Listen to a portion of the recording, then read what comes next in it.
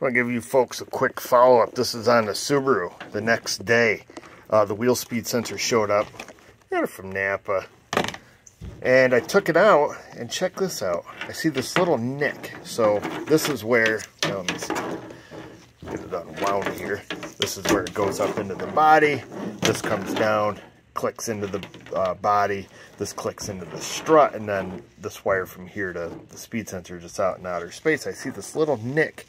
And I spread that sucker open, and it's clean plumb broke, as they say down south. So pretty interesting that that sucker worked as good as it did and for as long as it did. And I'm a little embarrassed I didn't notice that nick. I'll have to look back through the footage. But I remember just kind of like going over this and tweaking the wires and checking the connector under the hood and, you know, not seeing anything. But yeah, that's our source. That's your open circuit there, fella. So, needless to say, new sensor fixed this lady's problem.